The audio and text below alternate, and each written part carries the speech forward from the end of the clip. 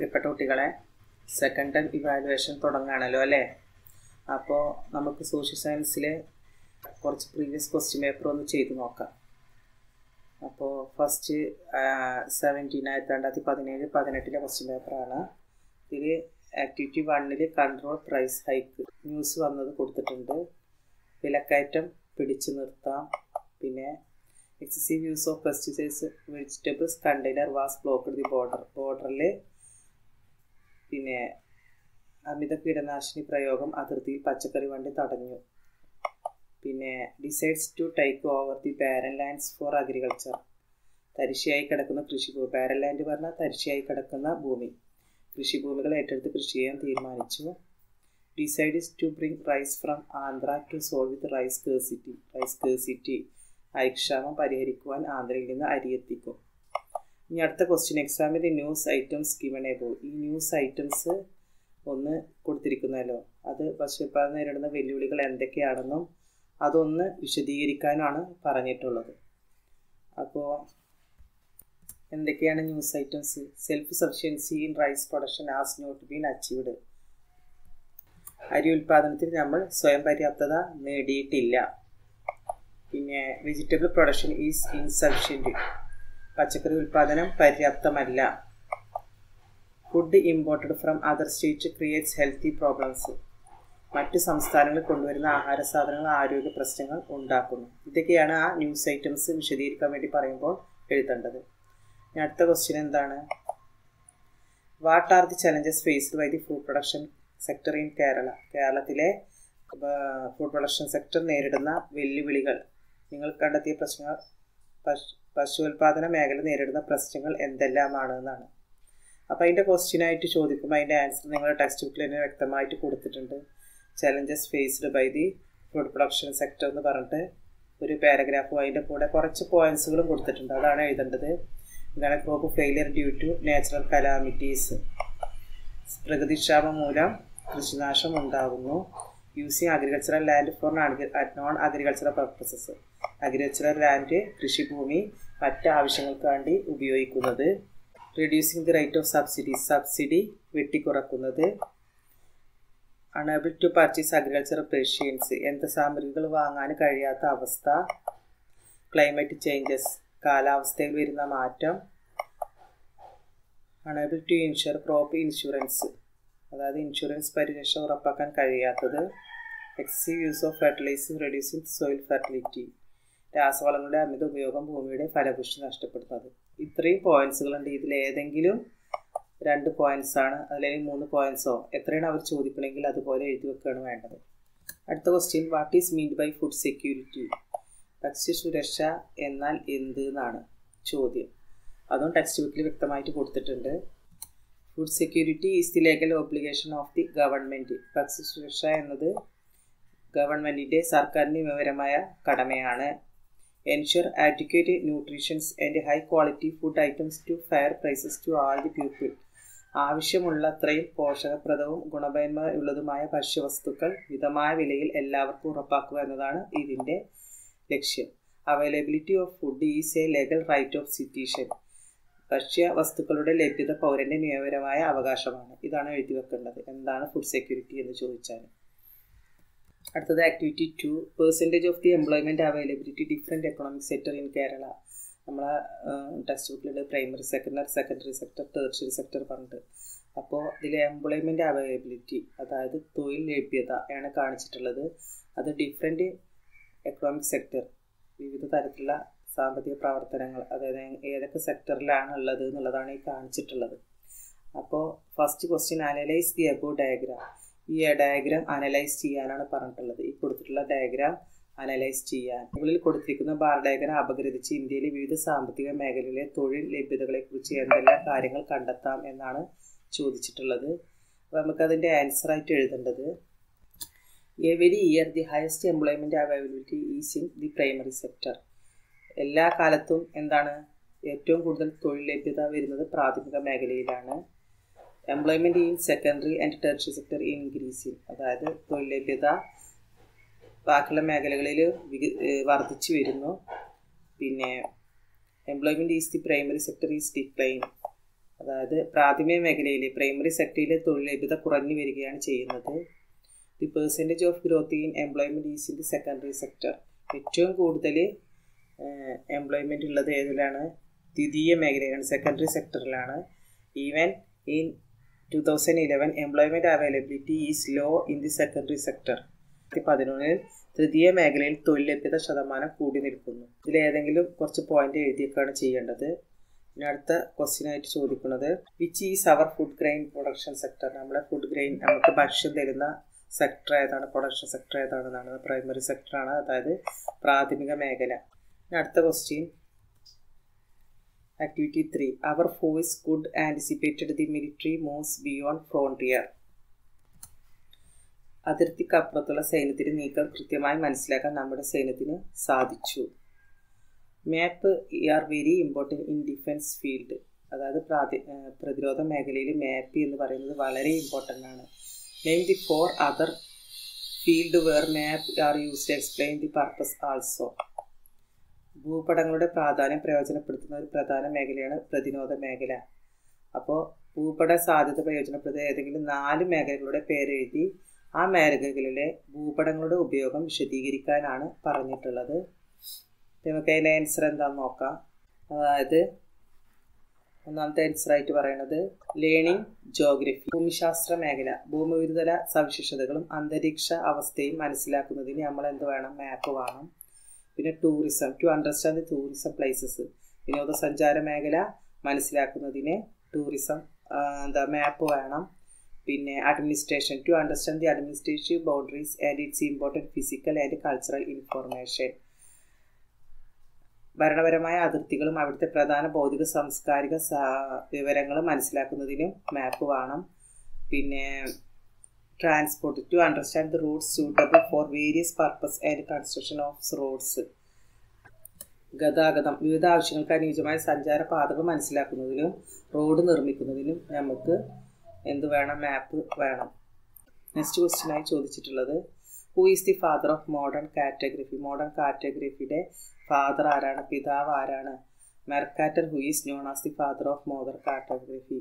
അത് മെർക്കാറ്റർ ആണ് മോഡേൺ കാർട്ടോഗ്രഫിയുടെ പിതാവ്. അടുത്തത് activity 4. Peculiarities of sketch, plan and map are given below. Compare and rearrange them into the proper manner. Sketch, plan, ഭൂപടം എന്നിവയുടെ സവിശേഷതകളുമായി താഴെ തന്നിരിക്കുന്ന വസ്തുക്കൾ താരതമ്യം ചെയ്ത് പട്ടിക ശരിയായി ക്രമീകരിക്കുക എന്നാണ്. അപ്പോൾ ഒന്നാമത്തത് മാപ്പ്, അതായത് ഭൂപടം. മാപ്പ് അതിൻ്റെ കൊടുത്തിട്ടുള്ളത് എന്തൊക്കെയാണ്? Extract measurement of location, detail, scales and direction, drawing from one's own memory, clear and accurate illustration of comparative larger areas. അപ്പോൾ അതിൻ്റെ ആൻസറായിട്ട് പറയേണ്ടത് മാപ്പ് എന്ന് പറഞ്ഞാൽ എന്താണ്? മാപ്പ് are the clear and accurate illustration is comparative larger areas plans. മാപ്പ് എന്ന് പറഞ്ഞാൽ വിസ്തൃതി കൂടിയ പ്രദേശത്തെ കൃത്യവും വ്യക്തവുമായ ചിത്രീകരണം. അടുത്തത് plan are prepared based on extract measurement, location, details, scales and direction. ഒരു പ്രദേശത്തെ വിവരം കൃത്യമായ അളവുകളുടെ സ്ഥാനം രേഖപ്പെടുത്തിയിട്ടുണ്ട്. പിന്നെ സ്കെച്ച് എന്ന് പറഞ്ഞാൽ are drawn friends of memory. ഒരാളുടെ ഓർമ്മയിൽ നിന്ന് വരച്ചെടുക്കുന്ന ചിത്രങ്ങളാണ് സ്കെച്ച് എന്ന് പറഞ്ഞാൽ.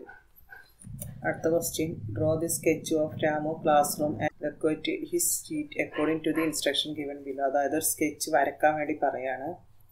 നമുക്ക് അതിൻ്റെ ഐഡിയ അനുസരിച്ചിട്ട് അപ്പോൾ വരക്കാവുന്നതാണ്. ഇനി അടുത്ത question activity 5. Excessive stand mining leads to bank shelving. Bore Wells R increasing, well R drying. Destruction of hills cos water scarcity in the backward. അനിയന്ത്രിതമായ മണൽവാരൽ, തീരങ്ങൾ ഇടിഞ്ഞു വീഴുന്നു.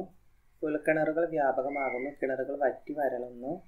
കുന്നുകൾ ഇടിച്ച് നിരപ്പാക്കി വയലിൻ്റെ ലഭ്യത കുറക്കുന്നു. അപ്പോൾ മനുഷ്യ പരിസ്ഥിതിയുടെ മേലേൽപ്പിക്കുന്ന ആഘാതങ്ങൾ ഉണ്ടാകുന്ന പ്രശ്നങ്ങൾ ശ്രദ്ധിച്ചുവല്ലോ എന്നാണ്. എന്നിട്ട് അതിൽ ഒന്നാമത്തെ question explain the activities that adversely affect our environment. മുകളിൽ സൂചിപ്പിച്ച ഓരോ പ്രശ്നങ്ങൾ മൂലവും ഉണ്ടാകുന്ന ഭവിഷ്യത്തുകൾ, പരിസ്ഥിതിയിൽ ഉണ്ടാകുന്ന ഭവിഷ്യത്തുകൾ ഏതൊക്കെയെന്ന് വിശദമാക്കാനാണ് പറഞ്ഞിട്ടുള്ളത്. അപ്പം അതിൻ്റെ ആൻസറായിട്ട് എഴുതേണ്ടത് പുഴയുടെ ജലസംഭരണ ശേഷി നഷ്ടപ്പെട്ട് പുഴ നശിക്കുന്നു. The river is dying due to the loss of its water storage capacity. പിന്നെ ഭൂഗർഭജലത്തിൻ്റെ അമിത ചൂഷണം മൂലം ജലസംഭരണികൾ വളരുന്നു. Water റിസർവിയർ R drying up to over exposure of ground water. പ്രകൃതിയുടെ സ്വാഭാവികത നഷ്ടപ്പെട്ട് നദികൾ, അരുവികൾ എന്നിവ ഇല്ലാതാവുന്നു. ഇത് കായലിൻ്റെ ജലലഭ്യത കുറയുന്നു. The loss of nature and the disappearance of rivers and streams reduces the water availability of the lake. ഇത്രയാണ് അതിൽ പോയിന്റ്സ് ആയിട്ട് എഴുതി വെക്കേണ്ടത്. നെക്സ്റ്റ് ക്വസ്റ്റ്യൻ അതിൽ ചോദിച്ചിട്ടുള്ളത് what are the activities we can do the protecting of our nature. Write a short note. അതായത് നമ്മുടെ നേച്ചറിനെ സംരക്ഷിക്കാൻ വേണ്ട കുറച്ച് നിർദ്ദേശങ്ങൾ കൊടുക്കാനാണ് പറഞ്ഞിട്ടുള്ളത്. അതിൽ വരേണ്ടത് എന്തൊക്കെയാണെന്ന് വെച്ചാൽ സോയിൽ കൺസർവേഷൻ, മണ്ണ് സംരക്ഷണം, biodiversity extra can be considered.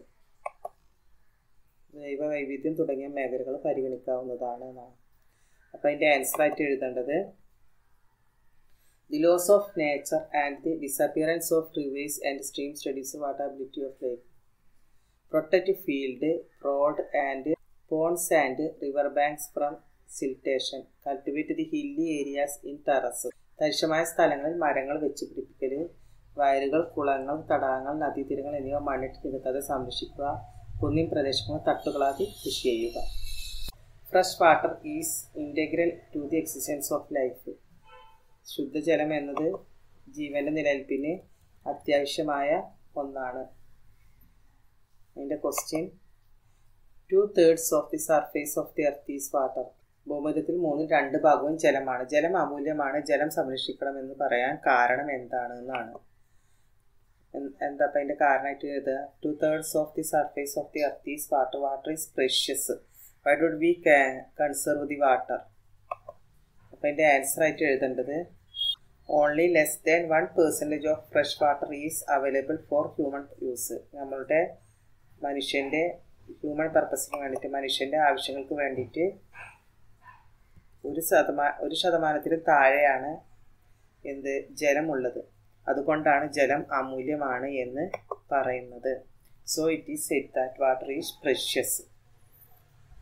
പിന്നെ ഇനി ബി ക്വസ്റ്റ്യൻ എന്താണെന്ന് വെച്ചാൽ man's unscientific intervention on nature leads to water scarcity. മനുഷ്യൻ്റെ അമിതമായ ഉപയോഗം വാട്ടർ സ്കേഴ്സിറ്റി ഉണ്ടാക്കുന്നു. Suggest any 4 scientific mode of water management. ഏതെങ്കിലും 4 പ്രവർത്തനങ്ങൾ എഴുതാൻ 4 മാർഗങ്ങൾ വാട്ടർ മാനേജ്മെൻറ്റിനുള്ളത്. അത് നിങ്ങളുടെ ടെക്സ്റ്റ് ബുക്കിൽ വ്യക്തമായിട്ട് കൊടുത്തിട്ടുണ്ട്. Promote terraced. കുന്നിൻ ചെരിവുകളെ തട്ടുകളാക്കി കൃഷി ചെയ്യുക. Cultivate fruits bearing trees instead of crops like coconut and ആർക്കനട്ട് that have fibrous root along the Rocky hill slope with shallow soil. പാറകൾ നിറഞ്ഞതും മണ്ണിന് ആഴമില്ലാത്തതുമായ മലനിരകൾ, തെങ്ങ്, കവുങ്ങ് തുടങ്ങിയ നാരുവേരുകളുള്ള മരങ്ങൾക്ക് പകരം സ്ഥായിയായി നിൽക്കുന്ന ഫലവൃക്ഷങ്ങൾ നട്ടുപിടിപ്പിക്കുക. ഇത്രയും പോയിന്റ്സിലുള്ള ഏതെങ്കിലും 4 എഴുതുക. Activity 7 1 cast 1 religion 1 God of മാൻ. ഒരു ജാതി, ഒരു മതം, ഒരു ദൈവം, മനുഷ്യന്. The above mentioned codes was prepared by Sreenarayana Guru. His message and activities led to the transformations of the society in Kerala. Mention is important activities. Sreenarayana ഗുരു പ്രചരിപ്പിച്ച ആശയങ്ങളാണ് മുകളിൽ പറഞ്ഞിരിക്കുന്നത്. അദ്ദേഹത്തിൻ്റെ സന്ദേശങ്ങളും പ്രവർത്തനങ്ങളും കേരള സമൂഹത്തിൽ വിവിധ മാറ്റങ്ങൾക്ക് വഴിയൊരുക്കിയിട്ടുണ്ട്. അദ്ദേഹത്തിൻ്റെ ഏതെല്ലാം പ്രവർത്തനങ്ങളാണ് മാറ്റങ്ങൾക്ക് വഴിയൊരുക്കിയത് എന്നാണ് ചോദ്യം. അപ്പോൾ അതിൻ്റെ ആൻസറായിട്ട് എഴുതേണ്ടത് അധസ്ഥർക്ക് വേണ്ടി പ്രവർത്തിച്ചു. Upward the social mobility to depressed classes. ദാരിദ്ര്യ നിർമ്മാർജ്ജന പരിപാടികൾ, പോവർട്ടി അലിവിയേഷൻസ് പ്രോഗ്രാംസ്. അനാചാരങ്ങൾക്കെതിരെ ജനങ്ങളെ ബോധവൽക്കരിച്ചു. Created awareness against the evil customs. ലളിത ജീവിതം നയിക്കാൻ ഉപദേശിച്ചു. Advised people to lead simple life. Sreenarayana ധർമ്മ പരിപാലന യോഗം സ്ഥാപിച്ചു. ദി ശ്രീനാരായണ ധർമ്മ പരിപാലന യോഗം വാസ് ഫൗണ്ടഡ് ഇൻ 1903. അടുത്ത question. Name the newspaper published by Vakkom Abdul Khader Moulavi four social reformer in Kerala. കേരളത്തിലെ സാമൂഹിക മാറ്റത്തിനായി വക്കം അബ്ദുൽ ഖാദർ മൗലവി സ്ഥാപിച്ച പത്രം ഏതാണ്? സ്വദേശാഭിമാനി പറഞ്ഞ പത്രമാണ് അദ്ദേഹം പ്രസിദ്ധീകരിച്ചത്. Activity 8. Through the Dowry system is banned by law, it still exists in Kerala. Prepare a poster or slogan to create awareness among the people against dowry system. നിയമം മൂലം നിരോധിച്ചിട്ടും സ്ത്രീധന സമ്പ്രദായം കേരളത്തിൽ നിലനിൽക്കുന്നു. സ്ത്രീധന സമ്പ്രദായത്തിനെതിരെ ജനങ്ങളെ ബോധവൽക്കരിക്കുന്നതിന് വേണ്ടി പോസ്റ്റർ അല്ലെങ്കിൽ മുദ്രഗീതം എന്നിവ തയ്യാറാക്കുക. കേരള സമൂഹത്തിൽ നിലനിൽക്കുന്ന അനാചാരങ്ങൾക്കെതിരെ ആശയങ്ങൾ ഉപയോഗിച്ചിട്ട് ഒരു പോസ്റ്റർ തയ്യാറാക്കുകയാണ് അതിൻ്റെ ആൻസറായിട്ട് ചെയ്യേണ്ടത്. പിന്നെ അടുത്തത്, write a short note on the earlier movements led by woman of Kerala four solving women's issues. സ്ത്രീകളുടെ പ്രശ്നങ്ങൾ പരിഹരിക്കുന്നതിനായി കേരളത്തിൽ സ്ത്രീകൾ നേതൃത്വം നൽകിയ ആദ്യകാല സമരങ്ങളെക്കുറിച്ച് ഒരു കുറിപ്പ് തയ്യാറാക്കുക. അപ്പം അതിൽ വേണ്ടത് ചാനാർ ലഹള, തോൽവിറക് സമരം, മേച്ചിൽപ്പുലി സമരം എന്നിവ വിശദീകരിക്കും. ടെക്സ്റ്റ് ബുക്കിൽ അത് വ്യക്തമായിട്ട് കൊടുത്തിട്ടുണ്ട്. കേരളം സ്ത്രീ പുരുഷ സമത്വത്തിലേക്ക് എന്നുള്ള ഹെഡിങ് ഉണ്ട്. അതിന് താഴെയുള്ള സ്ത്രീകൾ നേരിട്ട ഇത്തരം ചൂഷണത്തിനും വിവേചനത്തിനും അസമത്വങ്ങൾക്കെതിരെ സാമൂഹ്യ പരിഷ്കർത്താക്കൾ ശബ്ദമുയർത്തി. അതിലുണ്ട് കാസർഗോഡ് ജില്ലയിലെ ചീമേലിയിൽ നടന്ന തോൽവിറക് സമരവും കണ്ണൂർ ജില്ലയിലെ കണ്ടകി ഗ്രാമത്തിൽ കണ്ടകി കുഞ്ഞാക്കമ്മയുടെ നേതൃത്വത്തിൽ നടന്ന മേച്ചിൽപ്പുലി സമരവും. പിന്നെ മുന്നേ നമ്മൾ ചർച്ച ചെയ്തിട്ടുണ്ട് ചാനാർ ലഹള. അപ്പോൾ അതാണ് അതിന് ആൻസറായിട്ട് കൊടുക്കേണ്ടത്. Social reformer raised there voice against the such exploitation, discrimination and inequalities. The Chana revolt that aimed at solving women issues, the Tolvirag revolt, Chimene in Kasargod and Mechilpuli revolt led by Kandagi Kunyakama of Kandagi village in Kannur were women's initiatives. ഈ 3 സമരങ്ങളാണ് എഴുതേണ്ടത്. ഏതൊക്കെ? Channar, തോൽവിറക് revolt, മേച്ചിൽപ്പുലി revolt. ഇതാണ് എഴുതേണ്ടത് അതിൻ്റെ ആൻസറായിട്ട്. അടുത്ത question. In India, several movements took place under the leadership of Gandhiji. Some of them are given below. Write down their features. അതായത് ഗാന്ധിജിയുടെ നേതൃത്വത്തിൽ ഇന്ത്യയിൽ ഒരുപാട് മൂവ്മെൻറ്റ്സ് ഉണ്ടായിട്ടുണ്ട്, സമരങ്ങൾ ഉണ്ടായിട്ടുണ്ട്. അപ്പോൾ അതിൽ കുറച്ചെണ്ണം തന്നിട്ടുണ്ട്. അപ്പോൾ ബാക്കിയുള്ളത് പൂരിപ്പിക്കാനാണ് പറഞ്ഞിട്ടുള്ളത്. അതിലൊന്ന് തന്നിട്ടുള്ളത് ഖേഡ സത്യാഗ്രഹ, ഖേഡ സ്ട്രൈക്കാണ്. അതിൻ്റെ features non payment of tax, demanding tax relation, agitation against the exploitation of the British, നികുതി നിഷേധ സമരം, നികുതിയിൽ ഇളവ് ആവശ്യപ്പെട്ടു, വെള്ളക്കാരുടെ ചൂഷണത്തിനെതിരെയുള്ള സമരം. ഇനി അടുത്തത് ചമ്പാരൻ സമരമാണ്, ചമ്പാരൻ സത്യാഗ്രഹമാണ്. അപ്പം അതിലെഴുതേണ്ടത് സത്യാഗ്രഹ സമരമാണ്. ചമ്പാരൻ സത്യാഗ്രഹ took up the pensions issues, കർഷകരുടെ സമരമാണ്. Agitation against the exploitation by the ബ്രിട്ടീഷുകാരുടെ ചൂഷണത്തിനെതിരെയുണ്ടായ സമരമാണ്. അതായത് കർഷകരുടെ പ്രശ്നങ്ങളിൽ ഇടപെട്ട് വെള്ളക്കാരുടെ ചൂഷണത്തിനെതിരെയുള്ള സമരം. അടുത്ത ഉപ്പ് സത്യാഗ്രഹമാണ് ചോദിച്ചിരുന്നത്. അപ്പോൾ ഉപ്പ് സത്യാഗ്രഹം നിയമലംഘന സമരമാണ്. നികുതി നിഷേധ സമരമാണ്. നികുതി നിഷേധ സമരമാണ്. ജനവിരുദ്ധ ബ്രിട്ടീഷ് നിയമങ്ങൾ ലംഘിക്കുക എന്നുള്ളതാണ് ഈ സമരത്തിൻ്റെ രീതി. Protest against the rising of tax on salt, peaceful civil disobedience struggle spread to every part of the country. അടുത്തത് ക്വിറ്റ് ഇന്ത്യ മൂവ്മെൻറ്റ്. പ്രവർത്തിക്കുക അല്ലെങ്കിൽ മരിക്കുക എന്നായിരുന്നു അതിൻ്റെ മുദ്രാവാക്യം. സ്വാതന്ത്ര്യം ആവശ്യപ്പെട്ടുകൊണ്ടുള്ള സമരം, ബ്രിട്ടീഷുകാർ ഇന്ത്യ വിട്ടുപോകുക എന്ന് ആവശ്യപ്പെട്ടുകൊണ്ടുള്ള സമരം. Struggle demanding the British to quit India, the struggle turn violent, the struggle spread through out the country. Do or die എന്നും കൂടി എഴുതി ചേർക്കുക. അടുത്ത question. Right any 2 common features of ഗാന്ധിയ movement. ഗാന്ധിജിയുടെ സമരത്തെ കുറിച്ചിട്ട് 2 പ്രത്യേകതകൾ എഴുതാനാണ്. അപ്പം അതിൽ നിങ്ങളുടെ ടെക്സ്റ്റ് ബുക്കിലുണ്ട് ലളിത ജീവിതത്തിലൂടെ വസ്ത്രധാരണത്തിലൂടെയും ഗാന്ധിജി ജനങ്ങൾക്ക് മാതൃക കാട്ടി, സാധാരണ ജനങ്ങളുടെ ഭാഷയിൽ അവരുമായി സംവദിച്ചു, അഹിംസയിൽ അധിഷ്ഠിതമായ സത്യാഗ്രഹം എന്ന പുതിയ സമരരീതി രൂപപ്പെടുത്തി. He travelled for length and breadth of the country to discover India and discern the problems of Indians. Gandhiji led an exemplary life of simplicity. He interacted with the common people in their language. He devised a unique method of non-violence resistance known as സത്യാഗ്രഹ. ഇത്തിരി എഴുതി വെച്ചാൽ മതി, 3 points ആയിട്ട്. അടുത്തത് activity 10 ആണ്. Give me blood and I will give you freedom. Subhash Chandrabose. നിങ്ങൾ എനിക്ക് രക്തം തരൂ, ഞാൻ നിങ്ങൾക്ക് സ്വാതന്ത്ര്യം തരാം. സുഭാഷ് ചന്ദ്രബോസ്. സുഭാഷ് ചന്ദ്രബോസ് പറഞ്ഞ വാക്കുകളാണിത്. അപ്പോൾ ഇന്ത്യൻ നാഷണൽ ആർമിയുടെ സ്ഥാപകൻ ആരാണ്? INAയുടെ സ്ഥാപകൻ ആരാണെന്നാണ് ചോദ്യം. Who is the founder of Indian national army? അപ്പോൾ അതിൻ്റെ ആൻസർ റാഷ് ബിഹാരി ബോസ് എന്നാണ്. അതിൻ്റെ answer rash Bihari boss. How do the strategies of the movement led by Gandhiji differ from that the Subhash Chandrabose explain? അതായത് ഗാന്ധിജിയുടെയും സുഭാഷ് ചന്ദ്രബോസിൻ്റെയും സമര രീതികൾ എങ്ങനെ വ്യത്യാസപ്പെട്ടുകൊണ്ടിരിക്കുന്നു വിശദമാക്കുക എന്നാണ്. അപ്പം അതിൻ്റെ ആൻസർ ഗാന്ധിയൻ സമരം എങ്ങനെയാണ്? സമാധാനത്തിൽ അധിഷ്ഠിതമായ സമരമാണ്, അഹിംസയാണ്, സത്യാഗ്രഹ സമര രീതിയാണ്. സുഭാഷ് ചന്ദ്രബോസിൻ്റെ സമരരീതി പോരാട്ടത്തിലൂടെയുള്ള സമരമാണ്, സായുധ സമരമാണ്. Gandhian method of struggle piece based struggle, non violence Satyagraha method of struggle. Subhash Chandrabose through the struggle armed സ്ട്രഗിളാണ്. It is the duty of every Indian of safe guard or to independence to the land as A students. What are the things you can do safe guard Indian independence? Write a brief not. സ്വാതന്ത്ര്യം കാത്തു സൂക്ഷിക്കേണ്ടത് ഓരോ ഇന്ത്യക്കാരൻ്റെയും കടമയാണ്. ഒരു വിദ്യാർത്ഥി എന്ന നിലയിൽ സ്വാതന്ത്ര്യം കാത്തു സൂക്ഷിക്കാൻ നിങ്ങൾക്ക് എന്തെല്ലാം ചെയ്യാൻ കഴിയുമോ ഒരു കുറിപ്പ് തയ്യാറാക്കുക എന്നാണ്. അപ്പം അതിന് നമ്മുടെ രാജ്യത്തിൻ്റെ സ്വാതന്ത്ര്യം നേരിടുന്ന വെല്ലുവിളിക്കെതിരായുള്ള പ്രവർത്തനം, സ്വാതന്ത്ര്യ സമര ആശയങ്ങളോടും മൂല്യങ്ങളോടുമുള്ള ബഹുമാനവും പ്രചരിപ്പിക്കലും. Action against the challenges faced by the freedom of our country, respect and propagation of freedom struggle ideas and values. ഇത്രയാണ് 2017-18 2017-18 വന്ന ക്വസ്റ്റ്യൻ്റെ ആൻസേഴ്സ്.